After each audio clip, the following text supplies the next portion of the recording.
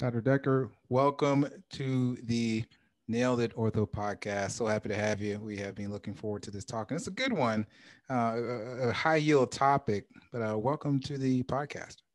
I appreciate you guys. Thanks for having me on tonight. Of course. And we typically generally start off our podcast asking us a couple questions, getting to know you, and then we kind of go into the topic of the day. So our first question is kind of just a general question. Do you have any advice that you would give to yourself starting residency, being where you are now and looking back at it? Is there anything that you would advise yourself, that you should do or be on the lookout for, or just general advice? Yeah, that's a good question. Actually, yeah, I think that might be the first time that's ever been asked, and at least of me. And I think the best thing I could say is take no moment for granted in your training. It seems like it's a long time, 5 years. It's not. It goes by so fast. And there's nothing you can't take from one subspecialty and apply it to another. And so, take advantage of every single opportunity you've got and try to find a way to apply it.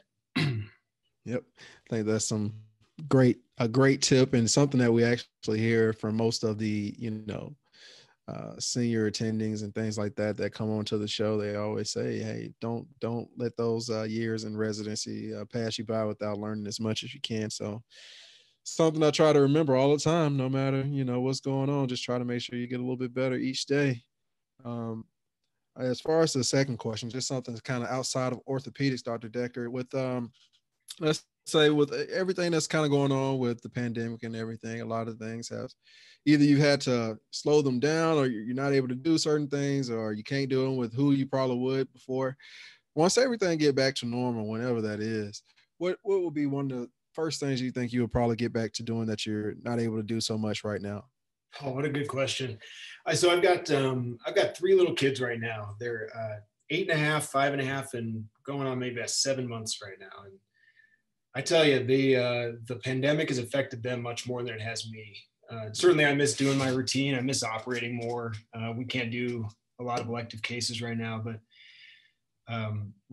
for them being out of school and missing their friends and really missing family, not being able to go anywhere and see anybody. My first move will be immediately, now that I finally passed part 2 boards this last week, is we can finally go on a trip. Congrats. Yeah, thank you. Appreciate it. Yeah.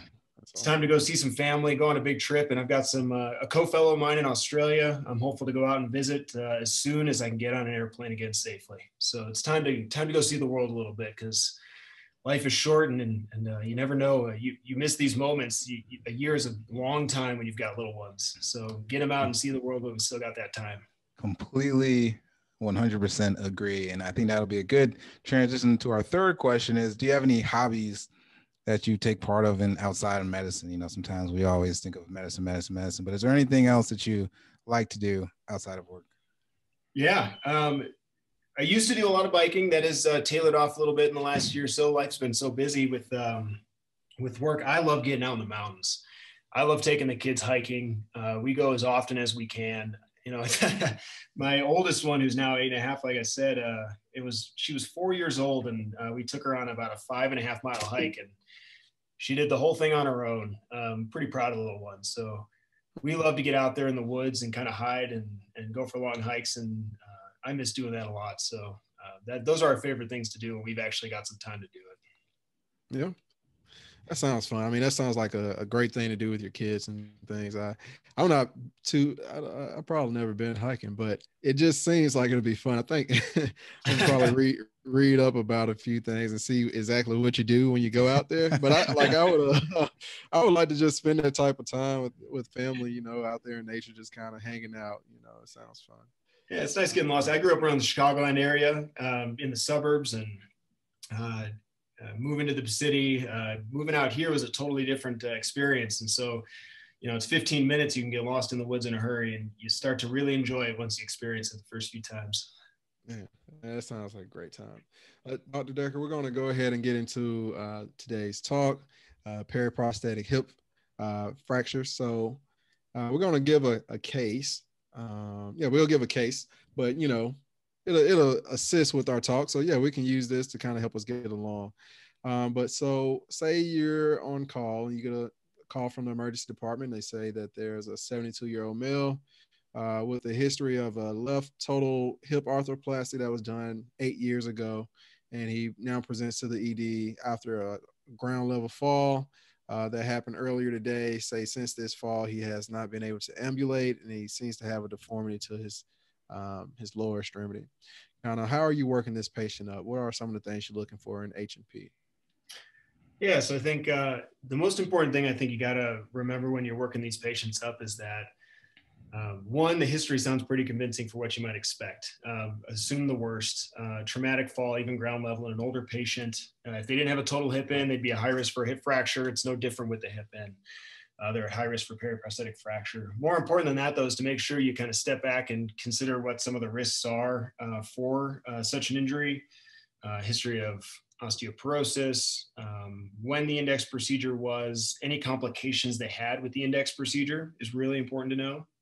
And especially any history of infection-related complications. There's a pretty significantly high association between periprosthetic fractures and periprosthetic joint infection, something like about 1 in 10. So it's not an insignificant number. So really making sure you delve back into the history around that implant.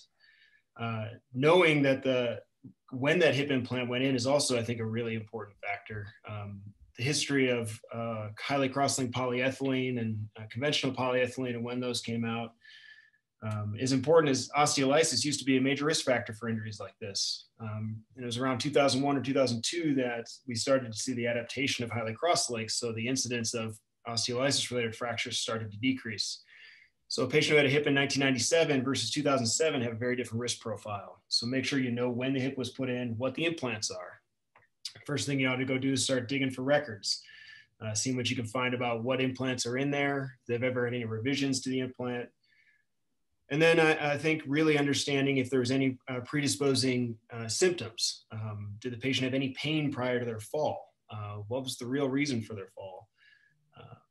Patients who have a history of being on osteoporotic medications, such as bisphosphonates or denosumab, might have an atypical pattern to their injury. So really make sure you understand any potential predisposing factors for this injury. I'm actually glad that you mentioned all that like you did, because I think it's I don't know, that's probably not going to get you an answer on a board question, but in real life, I think that makes so much of all that you mentioned, it makes a huge difference. So paying attention to when the original procedure was done, was there any complications? Had there been wound problems? Had there been infections? Had you been hurting before you fell, or was this just a slip over the dog? What's going on around the time of the injury? Like all those things. I know, especially earlier on, maybe not so much now, but earlier on, like intern or just kind of earlier in your residency, you don't realize how important some of the previous, surgical information and just their overall, how their outcome was from the hip, how important that is when they come in with this new fracture. You kind of just focus on what's going on now, but some of the older things does matter. Absolutely. Yeah. Try not to get tunnel vision in these, especially with the younger residents. You see a broken bone and next thing you think is, how do I fix it? But there's a lot that can go into that. A lot of history there. And are there any, I know we just spoke about, implants and that type of a history. Are there any technical factors that we should know of that are more risk factors for undergoing a periprosthetic fracture? Like, is it, the type of prosthesis used or the technique, anything like that? That's a good question. I think it depends on that time frame. So I think let's use your case as a good example. Say 8 years out for a periprosthetic fracture, assuming everything else is pretty standard on the patient, no major medical history or anything. Typically, you worry mostly about malpositioned implants, cemented or cementless, but cementless implants in particular have a particularly higher incidence of periprosthetic fracture, both early and late postoperative fractures. And in terms of implant position and implant design, it can be a risk factor as well.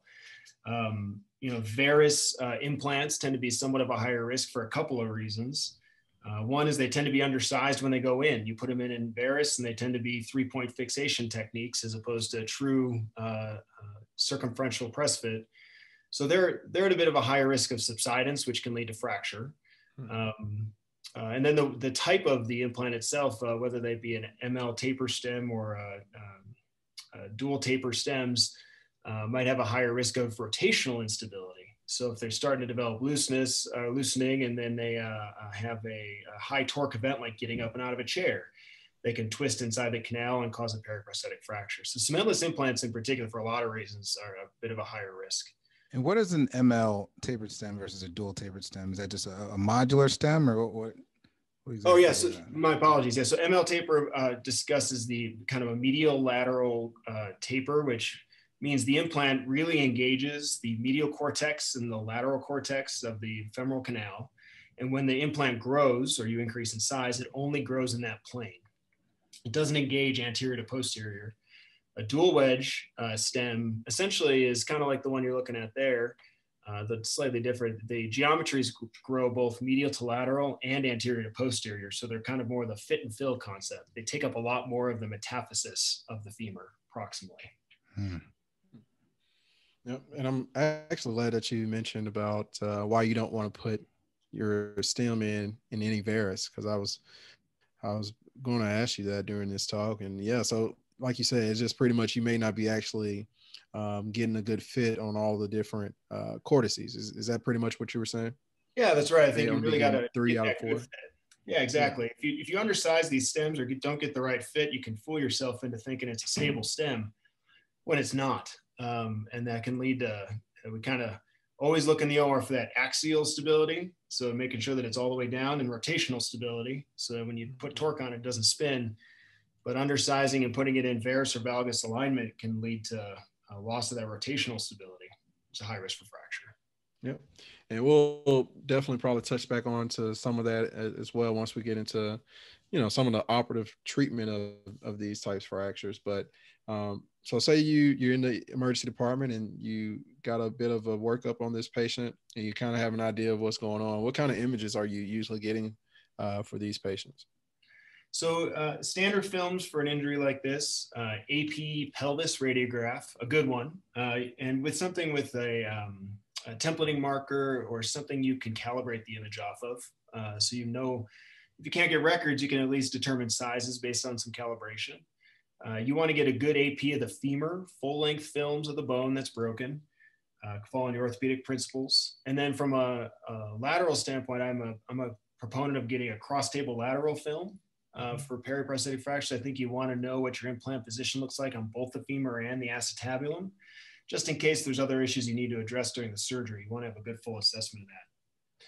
Hard to get a frog leg lateral film of a periprosthetic fracture or any of that without hurting the patient. So I wouldn't recommend it. I think the other thing to consider, and in rare cases, you may need to consider getting CT scan, though generally speaking, these fractures will show you most of what you need to see on radiographs. Some of these can be minimally displaced. And especially in these spiral fractures, kind of an image you see here, you'd be surprised. Sometimes you might find an extended fracture line distal to the more obvious proximal fracture line, which will fundamentally change what implant you use to fix it with. So I think that's an important thing to consider if you're not certain of the extent of the fracture. Now, I had a question because first start off, I was always confused by these and how if the implant is stable or not just from looking at the radiographs. So do you have any tips or tricks on how to figure out or things that you look at each time when you look at x-rays where you say, okay, well, this implant is more likely to be unstable versus this one? Oh, that looks like a stable implant. Like, what are you actually looking at? Yeah, that is an exceptionally difficult issue. So B1 and B2 fractures, which is really what we'll get into that in a little bit, but the stable versus unstable implant can be almost impossible to truly assess on x-ray. There's a couple of very obvious signs of a loose implant. One, I would say in a cementless implant, if the fracture is obviously through the ingrowth or on-growth surface of the proximal aspect of the implant, then it's very likely, if not guaranteed, to be loose. And that makes some sense. You're just simply breaking through the area where the stem has actually got an opportunity to grow in or on. It can't still be fixed to the bone if it's off. There's also, if you've got preoperative radiographs from prior imaging from this patient's surgery, stem subsidence is a good indicator. of whether or not the implant is loose. So if you got comparative films, that's really helpful here. And then those are the two major things you can look at in terms of radiographs. Outside of that, it gets quite difficult to really assess that on radiographs, and you really need to have a high suspicion for it being loose and have some intraoperative techniques in order to assess stability before you make that determination. Okay, perfect. And just to recap, you said two of the big things that you look for. You're seeing if that fracture line is through the ingrowth or part of that implant, and then you also look for stem subsidence, which you can compare with the old radiographic films. Now, I know we touched on it a little bit earlier. We gave people a tease of B1 and B2, but since we're on it, can we kind of talk about this classification system, how to classify these, and its importance? Can you walk us through that? Actually, before we get to that, just because we have these pictures up on our YouTube show, Dr. Decker, do you mind just kind of describing what you see on these 3 different X-rays that we have here? And just maybe even, if you think they are stable versus unstable, just looking at what you have now. And I know this is an incomplete series for all 3 of these, but just what your thoughts might be. Yeah, absolutely. So let's start over on the left there. I'm looking at, you got what appears to be a cementless stem and cementless acetabular component, and you see what looks like a fracture in the proximal aspect of the femur in the greater trochanteric region through what appears to be a lytic lesion. And there appears to be some lysis on the medial aspect of the femur as well around the calcar. And when you see that, right away, your suspicion is for, eccentric polyethylene wear in an older component, because you have these lytic lesions, that's somewhat what it appears to be on that X-ray. That femoral head doesn't appear to be sitting center in the acetabulum. Now that's interesting because that stem from what you can possibly see on that X-ray, this is why it's important to know and identify your implants.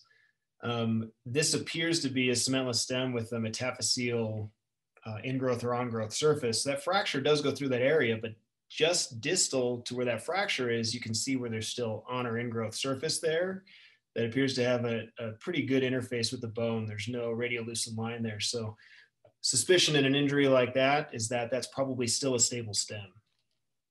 The middle radiograph, again, similar, this is cementless femoral and cementless acetabular components, reasonably aligned, and the fracture is just at the distal tip of the stem there. It does not, and it's a transverse fracture, almost looks like a high energy type injury. This is usually encouraging for being a stable implant. As a stem like this, you can see there's that proximal surface that appears to be where the fixation is, has no disruption in it, and the pattern would imply that there's probably not a spiral or some type of other fracture line into that area. So it's probably, although no guarantee, a stable stem. And then the one on the right is the more difficult one. This is what appears to be an ML, what we were talking about earlier, an ML taper stem, where the real fixation comes from making intimate contact with the calcar medially and the lateral cortex. And you can see pretty well on that stem where the ingrowth or on-growth surface stops. That fracture, though it looks like it's at the distal tip of the stem, you can see it looks like it goes up the posterior cortex there quite a ways. And depending on how this was put in, the ingrowth surface appears to be distal to the neck cut or calcar. So though it could have been put in there or it could have subsided into that position and become fixed over time, assuming it was put in where the neck cut was, that looks like a potentially subsided stem. So high suspicion for a loose implant there, though again, you'd have to confirm that intraoperatively. Yep. I mean, no matter how hard I try, if I get someone, who's been doing this for however long, they always find something that I didn't see. Like I might get it right and be like, yeah, that's most likely unstable, right? We're still going to test it intraoperatively, but I bet that's unstable. But like say that first picture, me and Cody do questions together sometimes. He probably recognized that the wear around the femoral head was like, it's eccentric in the cup. I totally did not see that. I just it's hard. Totally missed that. Yeah. So that's why I like to hear, our guest thoughts on these things, because it helped me kind of point these things out next time. Now I know to make sure you look there. That's one of the things you got to look at as well. Absolutely. All right. And I think Cody was heading towards this next. As far as the classification, what is the popular classification that we usually go with for these type fractures? And I guess what's their significance, you think? So this is one of the rare classifications in orthopedics I think is really useful. And, we talk about classifications all the time. And the question always to me is, what value do they add to classify it? If it doesn't guide treatment, it probably isn't of a ton of value. Vancouver classification, the one we use here for periprosthetic fractures, is one of those rare ones that actually does guide treatment. You give it a classification, it has a treatment algorithm. So the Vancouver classification has been around for a long time. And it's pretty simple. It's pretty straightforward. It's broken up into Vancouver A, B, and C, and there's some subclassifications for it. Vancouver A classification, or the Vancouver A, is essentially a fracture in the trochanteric region, whether that's the greater or the lesser, occasionally both. And then there's the Vancouver B, which is broken into 3 subsets. The B, as a general category, is around or at the distal tip of the implant. That's kind of vague in its terminology, but there's a pretty distinct difference when you finally see these injuries between a B and a C. B1, 2, and 3 are divided up by implant stability and bone stock. So B1 is a stable implant. Simply put, the implant is still adhered to the bone, so you can treat this like a fractured bone. B2 is a different animal. These are the ones I tend to see the most of. These are a fracture around the implant, and the implant has now come loose. The good news is in B2, so you still got bone stock to work with. B3s are thankfully pretty rare, but they are a real mess when they happen. This is a fracture around the implant with a loose implant, and now you've got serious bone stock issues that you can't really use for fixation. These become very difficult to treat. Vancouver C is simply a fracture in the bone that has an implant in it, but it's pretty far away from the implant. So these are kind of like B1s. You can treat them like a broken bone. So that's the classification we use. This is a highly tested classification for that very reason. It's pretty predictable how to treat things once you classify it correctly. Go ahead, Jay. Well, I was just going to kind of restate what he just said, like how this is being something that's high yield. I mean, it's a pimp question. It is helpful in clinic, and it's going to be on your boards. Very high yield. And leading on to the second part that we're going to go into in a second about treatment. But so Dr. Decker, we already talked about, how to look at one of these and kind of determine, is this, B1 versus B2. But as far as B2 to B3, like what are we looking for? What are we looking for in the x-ray when we're trying to determine about the bone stock? Yeah, so it depends on a couple factors. And again, this is where kind of the nuance or the vagueness of the classifications come into play. I think what you're looking at here is that in a B1 to a B2, what changes from being a stable versus unstable implant is really an intraoperative assessment. The good news is that differentiating the two, you kind of are planning to deal with both in the operating room, but you've got good bone in either situation. It's the B2 to B3. What determines if you don't have adequate or good bone stock? Most of the times you're dealing with, in those cases, patients who have some type of condition that compromises their bone. So severe osteoporosis, inflammatory arthritis that's in advanced stages with decreased bone stock, or very thin cortices, I should say. Patients with osteolysis who have massive proximal bone loss from lytic lesions, previous metallosis that lead to bone loss. Stress shielding, patients who have stems put in 25 years ago that were distally fixed. And so the top of the bone never really saw any force. And so it resorbed. And so that bone is essentially a shell of itself. And it's not very good for using to fix an implant to. Or there's so much comminution in the fracture around that implant that you essentially can't really rely on it for much of anything. All those I think are reasonable to consider as poor situations where the bone stock is poor and that you can't really rely on that for good fixation. Okay.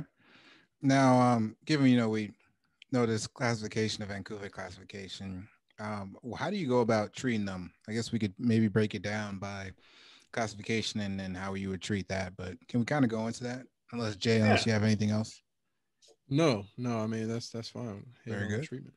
Okay, perfect.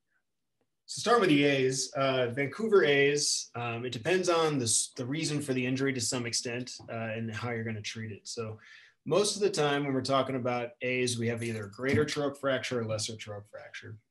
The greater troch fractures are commonly associated with either some type of low energy mechanism trauma, such as a ground level fall, a direct blow to the trochanter, or more commonly, at least what I would say most of us are seeing in practice, is patients who had a conventional cross-linked polyethylene with a lot of poly wear, and either they have a fall or even just an avulsion type injury where the bone finally gave because of lysis.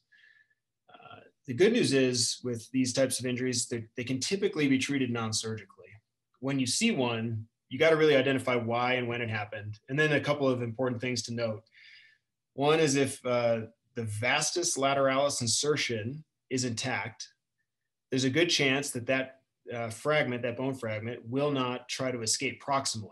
That's really when you're in danger of having functional problems, is when the trochanter starts to migrate proximally because the abductors start pulling on it.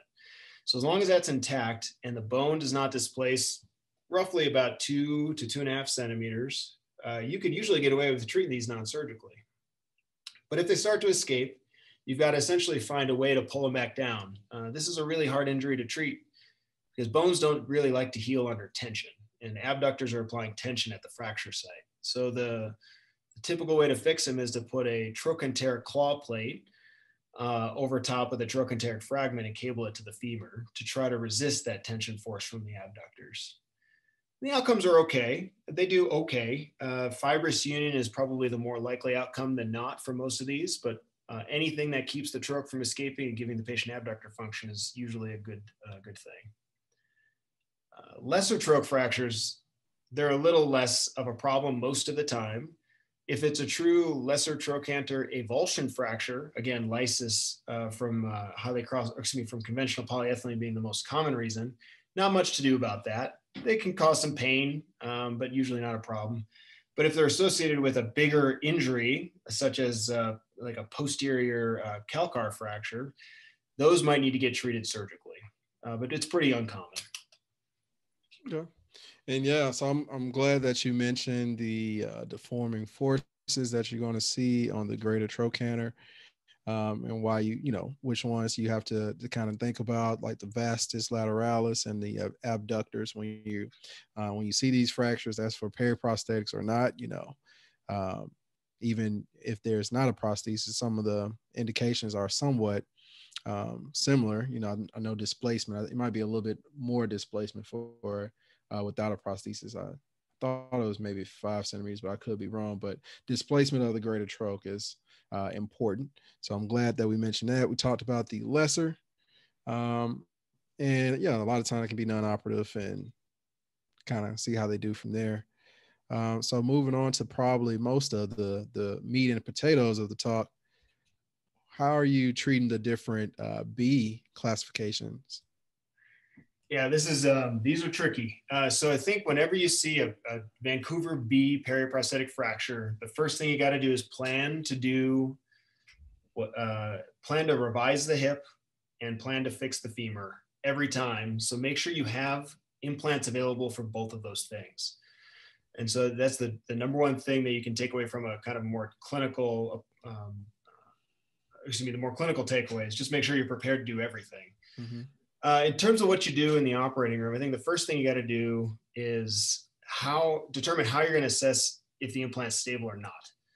And there's some controversy here in terms of how you do that. One method is to open up the fracture site and try to assess implant stability the stability of the implant relative to the proximal femoral fragment.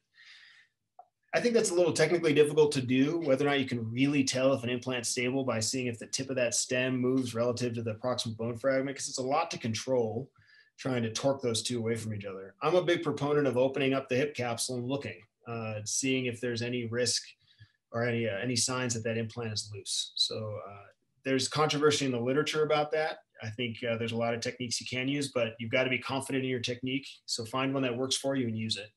So when you opening up the capsule, are you actually dislocating them, or kind of what is your thoughts on that? Yeah, that for me at least, and again, I think you'll get different answers from different surgeons on this, but for me, I'll open up the hip capsule and I'll dislocate it. Mm-hmm. And I really want to torque on that stem and give it some good axial and rotational forces. I want to see if that thing will move, because the outcomes, if you miss it, are really poor. You've done a lot of work to fix a femur around a loose implant that you didn't realize was loose. And now you might have to take a lot of that fixation out in order to get a revision stem in. So though it is morbid, don't get me wrong, and there's risk of recurrent dislocation if you kind of go back in and out of the hip capsule a bunch of times. Finding out now, I think, saves you a lot of angst later. So I would say get in there and check it pretty thoroughly. So if you get in there, you open up the capsule, you check it, there's not much play, it's rotationally stable. How do you go about fixing the fracture? Do you have something that you prefer? Do you prefer a lateral plate? Do you use cerclage wires? I know there's a lot of different ways, but are there any techniques and kind of principles in treating these stable B1 periprosthetic fractures? Yeah, B1s. I think this is also why I like to go from the top to check that stem stability. Because if you had a B1 fracture, I really like to stay away from the fracture site if I can now. I don't want to open it up and devascularize around the fracture site. So my preferred technique in those situations is to try to do as minimally invasive a plate fixation as I can. I prefer a lateral locking plate construct. And I kind of treat these patients like you would a hip fracture patient. They're presumed to have abnormal bone. They had a pretty significant injury and they have a high morbidity mortality. I don't want this to happen to them again. So I tend to treat the whole bone. I use a lateral locking plate and I try to go from distal femur up to the troch and protect the whole bone for the future. So I'll try to put a minimally invasive submuscular plate in from distal around the knee. And then in terms of technique and how you fix it, you really want to make sure you get kind of 8 cortices distal and anywhere from 6 to 8 cortices proximal, depending on your fixation technique, with screws or cable or wires up top. And as far as once you get past the fracture, how many, because this is a pretty long plate. We're going from the greater troch all the way to the distal femur. So once we get past the fracture, how many screws are you putting in? Is it every hole that you're going to put a screw in, or is it every other? Kind of what's your thoughts on that? Yeah, that's it's a good question. Around the stem and distal to the fracture, I think get treated very differently. You want to make sure you have adequate working length in your plate distally. So you don't want to go fill in every hole distally. That's why I really focus on a couple screws distal in that distal femoral segment, 1 or 2 screws maybe centrally. And then once you get around the stem though, I think fixation can be very difficult depending on what stem is in there. Cemented stems tend to have a good mantle around them. And the nice thing about cemented stems is you can fire screws into that cement bicortically, which give you a lot more fixation than unicortical screws or cables. So I tend to like to try to get bicortical fixation through the cement mantle up top. And up there, I kind of aim the same way. This is more kind of personal preference, but I think of a cable like a single cortex fixation with better rotational control. So unicortical screws and cables in my mind each count as a cortice when I'm thinking of fixation. And then bicortical screws obviously is 2. So I'm shooting, if I can, to get at least kind of 6 cortices, if not 8 cortice equivalents up top around that stem when I'm going for fixation. I try to let that dictate for me how many screws or cables I put around that proximal segment. Otherwise, I think it can get a little bit too much on gestalt and you kind of lose track of what you're trying to accomplish. Okay. And because I know I was reading a paper, I think it was one of Richie's paper, and he quotes and saying that, unicortical lock screws aren't really recommended. So I think you mentioned, that kind of being like one cortex of fixation. Do you tend to use unicortical lock screws in your constructs, or do you kind of just, even depends on the and fracture? Also on that, what are your thoughts on just doing non-locking screws? So do you always do locking? That's a good question too. So to answer them both together, I think unicortical locking screws offer some additional proximal fixation that is a little bit, I think, more reliable than just cable fixation alone. So this is important. You can't just do unicortical locking screws as your proximal fixation alone. I think Ricci's paper is absolutely right. You have really no torsional or rotational control with just unicortical locking screws. So if you're going to use them, they're more of an adjunct to the rest of your fixation. So there's a lot of people, I think, who are advocating now for a combination of unicortical screws and cerclage cables in order to get a combination of fixed angle construct as well as some torsional control with the use of those cables. So I'll never use unicortical locking screws alone. It simply it won't work. It'll fail. I try to use them in adjunct with those cables, and I'll always try to get at least one, if not two screws, if I can, fired around the stem at some point along that proximal fixation in order to increase the torsional strength of the construct. As far as which screws you use, proximally at the stem site, I tend to use locking screws up there because they tend to be unicortical. So I think you get a more greater construct stiffness if you're in the setting of using unicortical screws with those locking screws. I think there's too high a risk that non-lockers will pull out. Distally, I don't think it's as important. It depends on your fracture pattern, certainly, and inherent fracture stability. But I tend to use non-locking screws distally. Okay. So like a hybrid type of thing. So, yep. And I think we probably gave all the real heat to Dr. Decker here, but Cody, just because we're at two different institutions and things, and you guys see a lot of high level, high energy trauma and things like that. How are you guys usually positioning this patient, I guess, and what approach are y'all taking to the femur usually with these? Yeah, so I think it probably on a case by case basis, but I know some of our attendings may just go ahead and position this patient lateral and use the approach that they'd use for they'd be lateral that way in the case that you need to go ahead and actually just do a revision hip prosthesis. They're already in that position. You don't have to change things up. So some people may do, I guess whatever that surgeon's preferred choices. If that surgeon is an anterior lateral person that likes that approach, then they may kind of use that approach and use that to do a lateral lock plate. But I think there are many ways to skin a cat per se, but I know, just thinking about it, a lot of people may go ahead and position, and with the thought process, if we had to go ahead and do a total, that we don't have to, move and redrape and close this wound in order to do that. What about you? Yeah, something budding similar, joints man. Fellow. Yeah, right. Something similar, man. It's going to be, lateral. Lateral on a Jackson, and probably, I guess it depends on what we really think about the prosthesis as far as its stability, but probably really like some kind of subvastus approach down to the femur, open it up all the way from just proximal to the greater trochanter all the way down to the distal femur, so we can protect the whole bone, like Dr. Decker was explaining. As far as testing the stability, now that's the one. It depends on who I'm with and what they would do. And I've seen it, like Dr. Decker say, where you dislocate the whole hip. And I've seen sometimes where you just try to put some rotation, like some torsional, rotational type force onto the prosthesis and look at the proximal segment. So I've seen both ways, but I think, like you say, different ways to skin a cat. Yeah. And so, yeah, Dr. Decker, I guess, moving on, because I think this was good. We spent a little time on the B1s just because, I don't know, we could talk about them all in general in some fashion. But moving on to like the B2s and B3s, kind of what things are you thinking about when you taking this to the OR?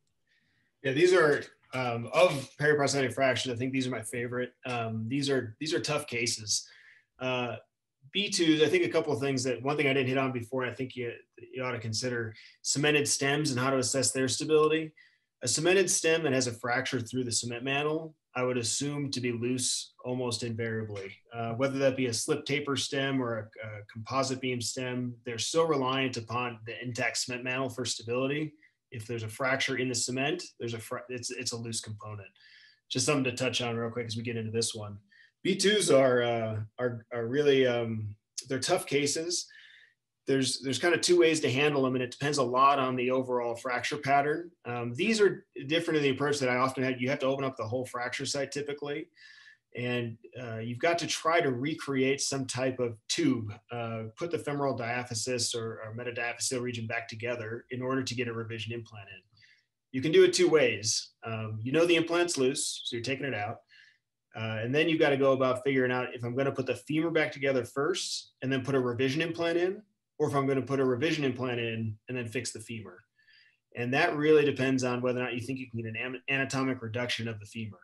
In highly comminuted fractures, where it simply doesn't appear to be a viable option to get true anatomic reduction, which thankfully isn't as common, you want to probably put in your revision implant first, and then you can essentially, for lack of a better term, cobble the femur back together around the implant and cable it together. Because you're relying on the distal intact bone for the fixation of your implant. The more common scenario is you can put the femur back together, and then you can actually put your revision implant through that. If it's an anatomic reduction, you can actually put a slightly shorter stem in where you don't have to get quite as much distal fixation. In terms of what you do for your revision, the important thing to remember here is, I think, is that your revision implant is not a primary implant.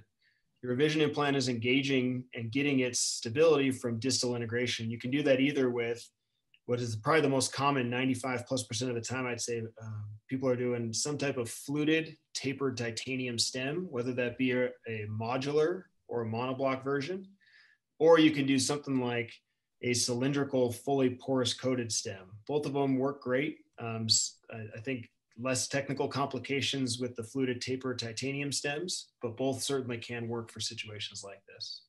And you really want to make sure of the really important principle. I'm sure this still comes up on tests, is the amount of distal fixation that you need in order to consider it adequate. The test answer to that typically has been about 4 centimeters of scratch fit of the stem distal in the intact femur. Certainly people are pushing that limit a little bit, sometimes even going as little as 2 centimeters of scratch fit for fixation, but I believe, the test is still asking it to answer 4. So when you say scratch fit, what do you mean?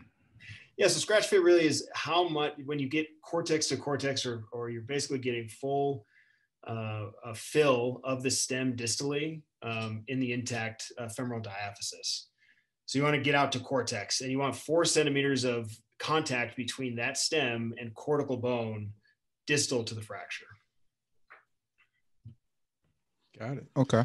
And I think that's, so, that's something you're going to see on all the questions. They always mentioning about, you're pretty much trying to get your fixation distally now. So you see the modular fluted stems and the extensively porous coated stems. Yep. So very key. I think most times when you see these bad fractures, the answer is going to have something about a long tapered stem, because you got to pass the fracture and you're trying to get your fixation distally. So, and again, yeah. Now I just had a quick question for Dr. Decker.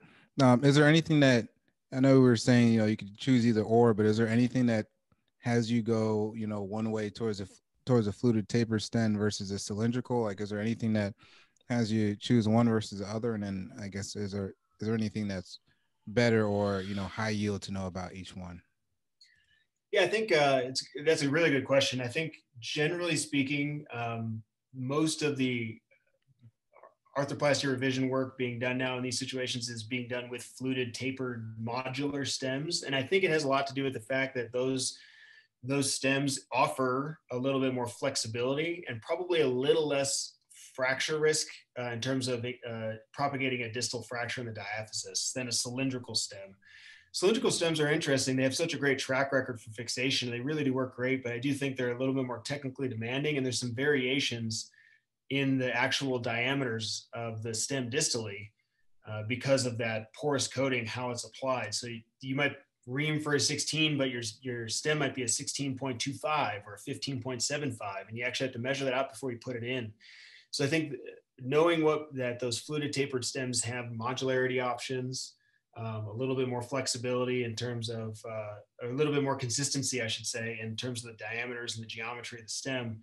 I think that, generally speaking, I would almost always use some type of fluted tapered titanium stem. Monoblock versus modular is really dependent upon bone quality. So I tend to use modular, but patients have a lot of proximal bone loss. And I think that's important in those B3s where you've got all that bone loss. I worry about leaving an unprotected junction, or where you've got a taper proximally. Anytime you've got a modular interface, you've got a risk. They can always fail. Though it's rare, they can still fail.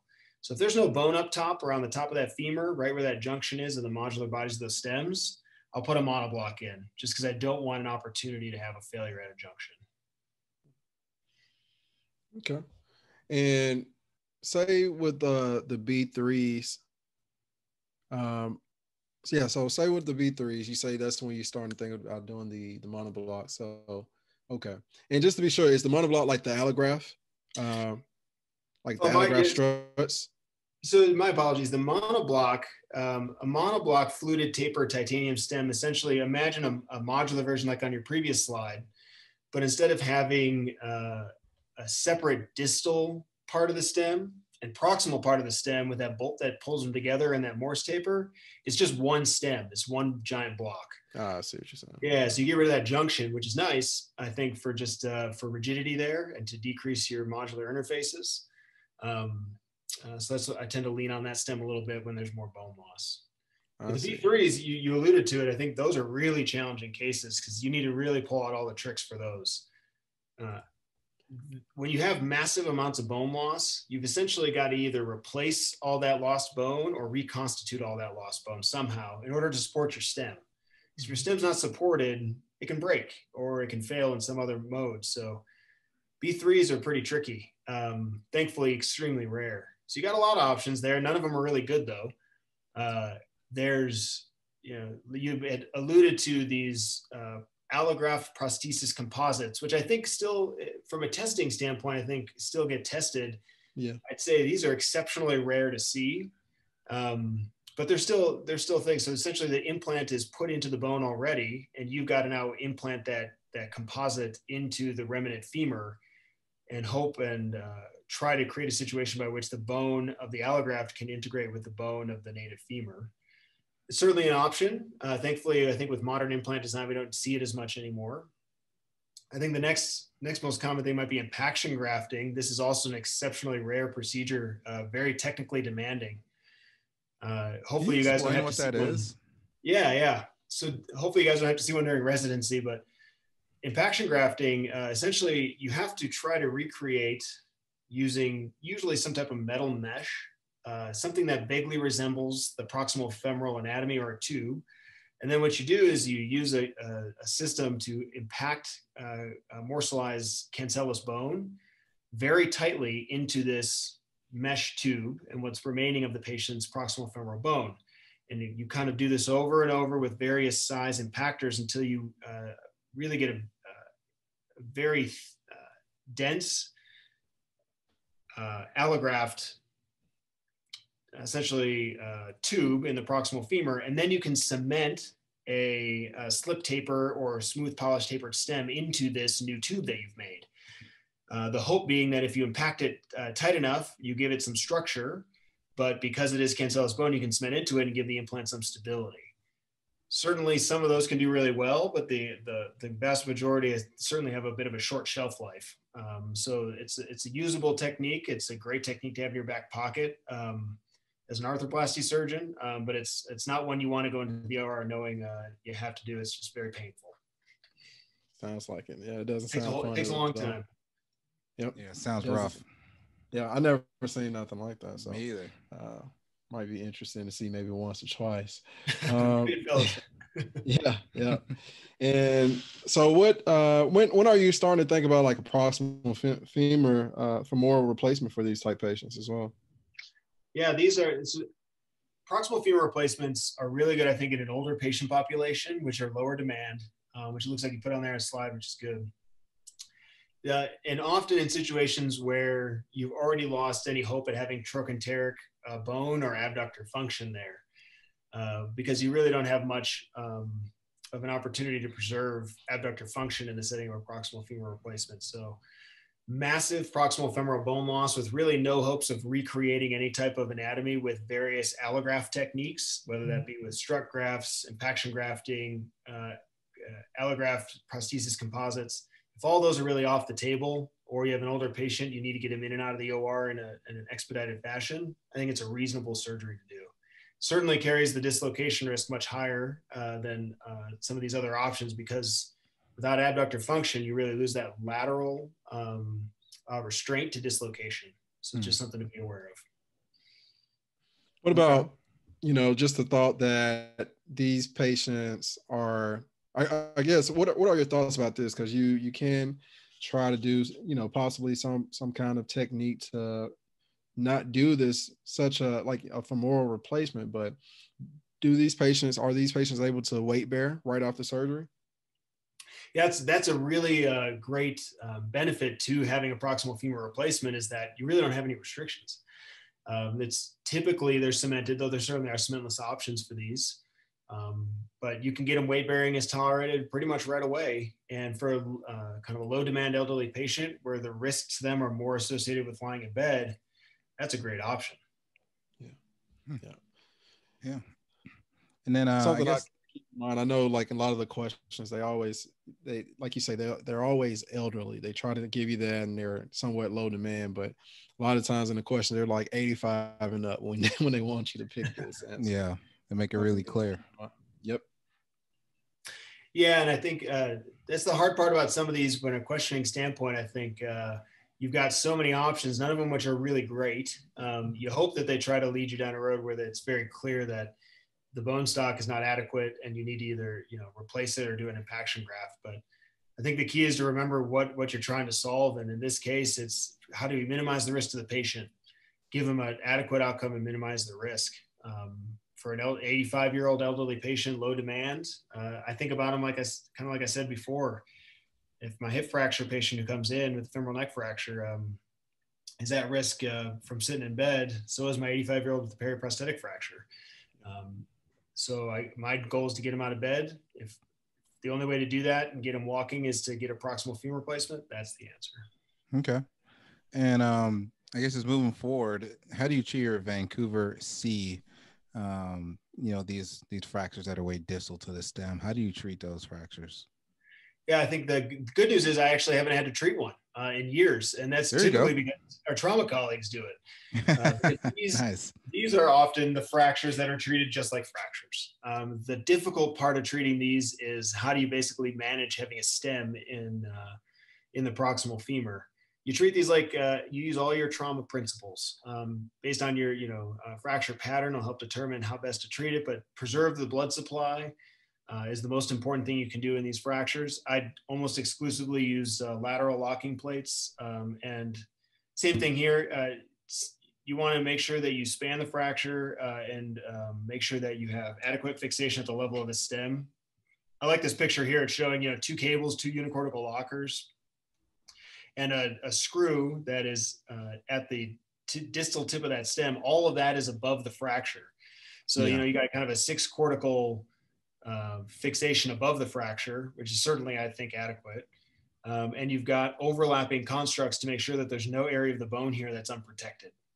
So I think those are the principles you got to remember when doing these. And I try to be as minimally invasive as I can. Again, can't emphasize enough, preserve the blood supply here. Your best chance at healing is blood supply preservation. Right. Yes, sir. Well, Dr. Decker, I think this was a great talk, especially a great overview on periprosthetic fractures about the hip. I think you did a great job. We talked about a bunch of the high points. We talked about the Vancouver classification, A, B, C, how to treat them, definitely things to look for on history and physical, and as well as risk factors. Is there anything else that you think that our listeners should know about this before we wrap up here?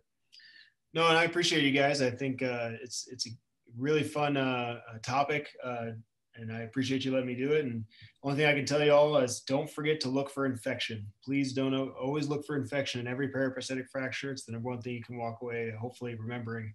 But I hope you guys got something out of it, and I appreciate you having me on. Oh, we definitely did. Because I forgot to mention that earlier, and I feel like this is like probably a good test question out there somewhere. So let's say they come in, I don't know, they say it was hurting last week too. It had been bothering them for about a week before they fell and it fractured. Say it's been bothering them 2 or 3 weeks, but it's been painful. You get the ESR and CRP, it's elevated, nothing too crazy, but I mean, there's also just trauma related could be elevated. So what's one of the things that you probably should consider doing if you want to rule out infection for these? Great question. You're right. So ESR and CRP, I think, still remain useful here, but they can't be the end all be all. So remember your cutoffs, because this comes up for any other joints question for infection. an ESR cutoff of 30 millimeters per hour, and a CRP, depending on your units at your institution, of either 10 or 1, are your cutoffs for considering it possibly infected. So get those labs. If they're elevated, regardless of the potential causes, you got to have another test to kind of assess for infection. So that can be synovial fluid, histopathology, or both. So again, I think the important thing is remember your values for those. Synovial fluid, remember cell counts of over 3,000 or 80% neutrophils, very likely infected. You can get those right on the spot while you're working on your fracture. You'll send it off to the lab. You'll have your results in 30 to 45 minutes. And if you got a pathologist around, take some synovial samples and send them off for histopathology and look for neutrophils per high-powered field. Anything above 5 on multiple samples is pretty high concern for infection.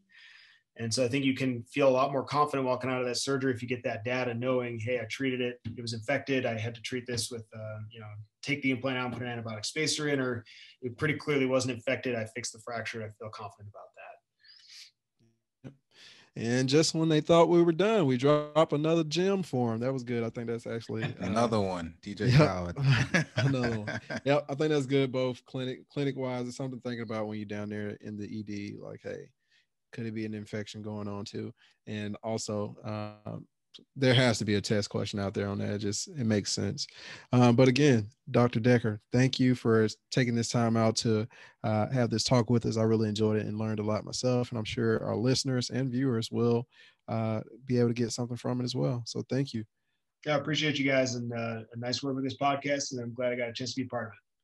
And before we go, we always ask our guests, is there a way for our listeners to reach out to them, whether it's their social media tags or it could possibly be an email address? Do you have anything like that?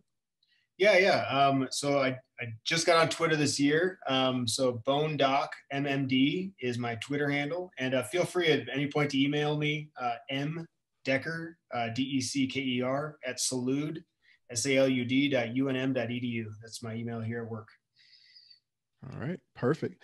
All right, again, thank you, Dr. Decker, and thank you for all the listeners and viewers out there, and we'll see you guys next week.